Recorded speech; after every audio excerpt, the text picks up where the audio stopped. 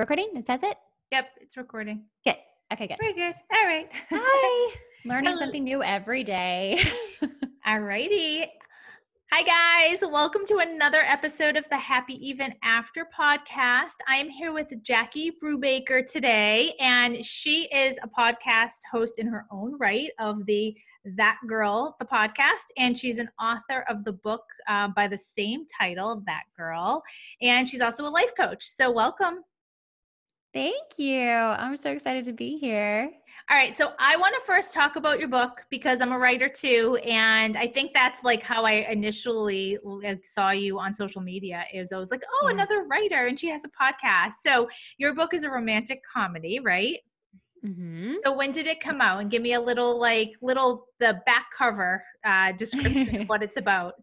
Perfect. I will give you the elevator pitch. It came out in November on 11/11.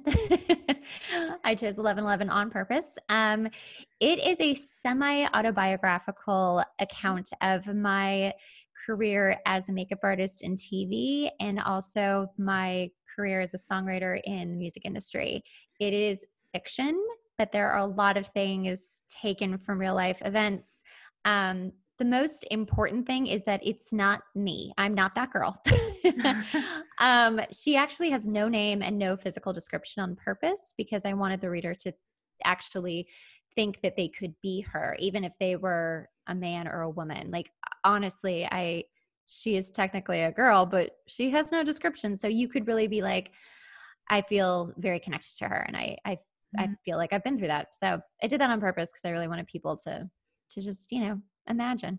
So, but it's very funny and it's very heartfelt and it's truly a coming of age story that arcs from rock bottom to, getting your stuff together. We've all been there. Yeah. And I actually started writing it at the end of my 20s. I think I was 29 and I wasn't even trying to write a book. I was just writing down notes at a job I hated. I was working on a show I just couldn't stand. I was so miserable.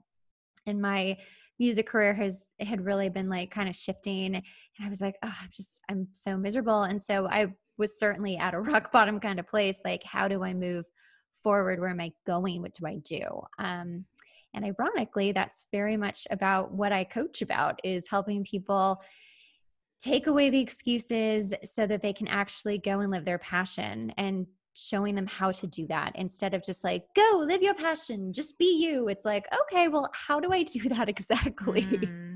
All right. So then that's a great question. We're in a pandemic and life as we know it has changed. People have been forced to find new jobs, or maybe they've lost their job, or maybe they just realize they hate their job. So what is the first step for someone to go find something that they're passionate about? I think it's really good to kind of go back to when you were a kid and remember what you like to do. Just think about what was interesting to you and then just start trying it. Even if it's as simple as like, I really liked drawing as a kid, and then get an adult coloring book and try coloring or drawing or sketching something, really kind of going back into that childlike place and sort of uncovering what made you happy, and then going from there and seeing, or, maybe you have hobbies that you've always wanted to try that you might be able to do. Like, I don't know why I just thought of horseback riding, but probably because I like horseback riding. But, what if it's horseback riding and you're like, oh, I always wanted to take lessons as a kid, I never did. That may be available to do now. It may not be, but it's worth kind of just like taking those first steps of Googling something like, what about a class, or just something to kind of get you in the right direction to see if you even like it, and then moving from there. So do you ever recommend someone just quit the job and figure it out after, or is it strategic? No. That is such a good question. So my answer is no, please don't do that. So I have a lot of reasons why. So Oprah said something really profound when I was a kid. I was watching Oprah and she did this. Hold on, I'm going to stop. I feel like my voice is getting like super like, so that's okay. Just edit this out. No problem. I put you in the hot seat now. I know my voice is like, that's it. We're done. I'm good.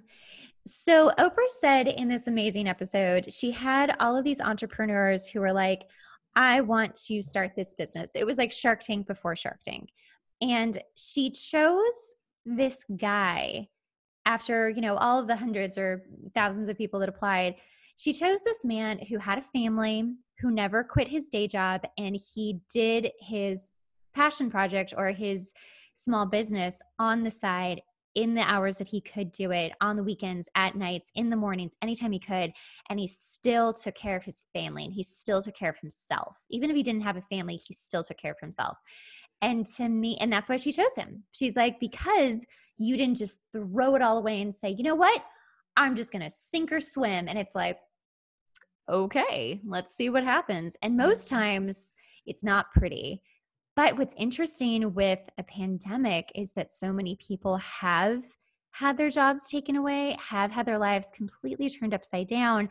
And so it is a sink or swim kind of moment. And it's a really good time to actually do something that you've always wanted to do, because what are you going to lose? I know, right? So yeah. I do not recommend people quitting their jobs, though. Not yet. And we spoke about this before we started recording this episode, is that there you have nothing to lose, and that rejection could be redirection into something better. And rejection could be an opportunity to really, like, the universe send what you're actually supposed to be doing your way. So how did you start your podcast? Like, what's your journey and your story there? Well, it's also very new. I mean, the book, the podcast, everything came out on 11/11/2020. But so I had written this book. I had an agent. I had a manager at different times, and they just weren't the right fit. And it's very hard to get an agent as a writer. It's also very hard to get a manager. And I had a really great opportunity with both. But the first time with the agent, it was just, I wasn't ready to finish the book. I actually ended up writing the book over again. I kept parts that were important, and I wrote the story over again at a later time, because I had finally come to the other side and could actually write the ending the way that it should be. If you're at rock bottom, you're not really writing the ending that you should.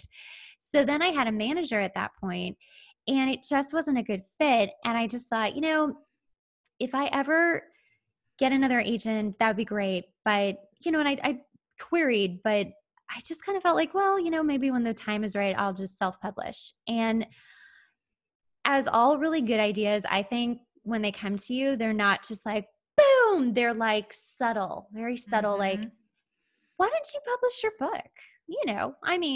Why not? And I was like, yeah, that's a really good idea. I think I'm gonna. And then really shortly thereafter, like maybe in the same week, I was like, oh, maybe I'll make a podcast of this. Because I couldn't, and I probably just don't know of these podcasts, but I had never really heard of a podcast where each week a chapter was read and then people were discussing the chapter along with their lives. And I thought, what a great way to connect with people and have the book read to you. If you didn't want to buy the book, you could just listen to it every week and get hooked like a TV show, which is where I come from. So I was just thinking in like TV show episodes. And then of course, there's a YouTube that goes with it too, because it's like, why not? I mean, you're doing all of it. Like, just do everything. Was that November 11th too? It all came out. It was a busy summer. Yeah. But the thing that was not planned and was also, again, just kind of coming very subtly was coaching. I had wanted to get into coaching, but that's not true. I actually just really wanted to get into motivational speaking. I really saw myself speaking on stage to a lot of people and doing that. But I still didn't really know what my niche was going to be. I was really like, it's not time yet. It's just not time. And I had always wanted to be a marriage and family therapist since college. Like, I was in college and I'm like, I want to be this. But I also knew that it wasn't time.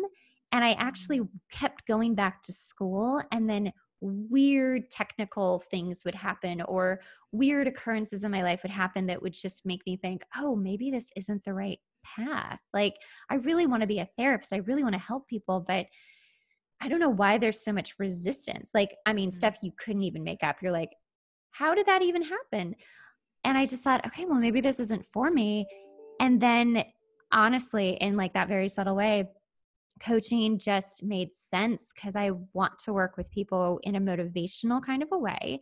I still want to deal with some therapy aspects of it, but I really want to work on goals. And that's what my whole business is about, which is exactly like the book. It goes from rock bottom, wanting to do something that you're not doing, and then finding out how to do it. So if you read the book and then you work with me, you're just going to be successful. And that's it. And that's it. Stop. That's it. Just that's it. You know what I love about what you just said though? And because you talked about writing and getting an agent and getting a manager, and those are all the things you're supposed to do. So when you're a writer, you're supposed to query, you're supposed to get the agent, and what you just said is, you know what, I'm not going to do what I'm supposed to do in the traditional sense. I'm going to do what feels good to me and feels right and what I want to do. And like, that's amazing to let that guide us rather than you should be doing this. Like you should not separate from your agent. You should continue to do it that way. But that, you know, if you did that, your book would not be out there right now. It would not be read by people who needed it. You probably wouldn't have the podcast. Like all of the things that you made happen was because you decided to go against what people told you you should do. And like, I think that is such I mean, it's so much to take away from that, just in terms of anyone making a decision, when often we make decisions based on, well, what are we supposed to do? Like, you know, right. What's shackling us to our, you know, our desk and not allowing us to go get our dreams because we're stuck doing all of those things. Yes. And I absolutely am very traditional. Like I like doing things by the book. I liked having an agent and a manager. I felt like, oh, wow, this is so validating because it's happening the right way. And that I think is really crumbling in all ways right now. Like everyone's realizing, oh, I don't need someone's permission to do this. I can do this. And if I work hard at it and do my best, you know, let's see what happens. Because you're an author. So many people, you know, their publishing just eats up all of their money. And then they're like, what's the point? Like, is anyone reading this? Am I getting anything off of this? Like, and in this case, I really enjoyed having all of the control, not because I'm a control freak, but I was like, how nice for whatever happens in the future, this is mine. Yeah. And I don't have to be like, can I do this, please? You know? Yeah. I have heard or spoken to a lot of authors who have decided to not do the traditional publishing route, who could do it. And one, for example, is Kara Alwell. She has Girl Code and she has, she is amazing. She have so much to say about her. Oh my gosh. So I was just interviewed for her podcast today as well. But so she's an awesome human and she's an awesome writer, but she had a traditional book deal. She wrote this book, self-published, it blew up. And she then had a traditional book deal, which was strategic, and then went back to self-publishing for the exact reason that you said. And it's like, it doesn't have to look the way that someone tells you it's supposed to look, or the way it used to always be done. Like there's so much power in saying exactly that. Like, no, this is my baby. I'm going to take control over it. I want it to come out into the world the way I want it. Because and for listeners, when a publisher buys your book, that's it. Like you don't have much say over anything, even from the title. Like you lose all control over that. And so when you work on something that long, it's hard to just let someone else take control of it. And then you're just kind of stuck with what gets put out there. And it's also very challenging for writers or artists in general, because when I was in music, I was signed to a publishing deal and I thought, oh my gosh, like this is it.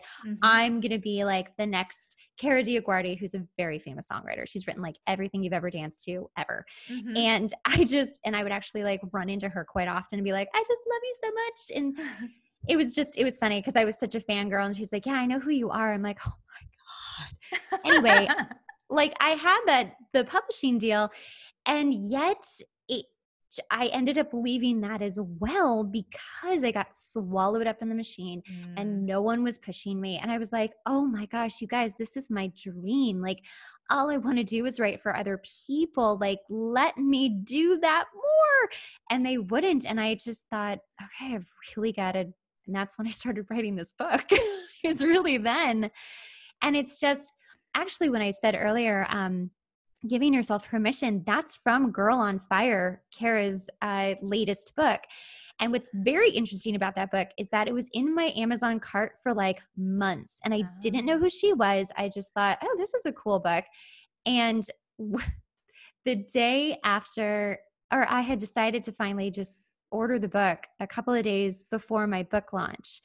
And then my book launch happened, and it's very emotional, as you know, just all kinds of emotions. Some I was like, why am I so sad? Why am I crying so much? Like, why aren't I so happy? Yeah. I just want to cry. And her book showed up the next day, and I just read, oh my gosh, I think I just read the introduction or maybe the first chapter and was like, thank you so much. I needed this so badly, because she was like a kindred spirit. And ever since then, and it's funny too, I just ordered another one of her books and I didn't know it was her. Oh, that's and it's so Style in My Mind. It just came out. And I was like, oh, this is great for coaching. And then I looked at the author in the cart, and I was like, oh, of course it's Kara. I just think she's remarkable. And she's the one who says, you know, you need to we're always looking for permission to do something. And that just so resonated with me. So. Yeah. I mean, and this goes straight to surrounding yourself with other people who inspire you and elevate you. I mean, and that's because it pushes us to continue to think like that and think big and not live small. So this conversation just went like from one point to the other, from life coaching to like songwriting. And like, I totally want to put you on the spot and be like, can you sing a little bit? But I'm not going to do that. I will not do that, because that would not be fair. Thank you. Especially because I'm a little like wonky in the voice department today. I'm like, ooh. No, you're awesome. So what is next for you? So yeah, I just got certified as a life coach, and that's really exciting. And it just felt so right. Like everything in my being was like, yay, it's time. It's just time. Like there's nothing else. Like this is what we're here to do. And I'm just excited to, grow the business and just be coaching. And I love social media for this too, because I feel like it's a great way to, like we talked about, like connect with so many wonderful women, but also so many people who are like in need of some coaching and who are looking for some direction. And I'm just happy to like give that and get them inspired. And then if they need real coaching, like take them on. And I mean, I would love to speak to huge audiences. Like I would love to do that when we can actually do that again. Like, I know. I would love to do stuff like that. And that there will be courses and boot camps and all of the above. So it's not tomorrow, but this year. That's amazing. Well, you're lighting up my screen, so you would probably light up a stage as well. Oh, thank you. So how do we find you? So the Instagram is That Girl the Podcast. The YouTube as well, just put in That Girl the Podcast. The book is That Girl a Novel. Not the podcast. Not the podcast, not the novel. But now looking back, I'm like, I really should have made it the novel. But That Girl a Novel. You can find me on my personal Instagram, which I absolutely love connecting with people on. It's just Jackie Brubaker. I think that's it. And I'll put all of those links in the show notes. So Jackie, thank you so much. This has been such a treat, and we definitely have to connect again. Yes, absolutely. This has been so great. Thank you so much for having me.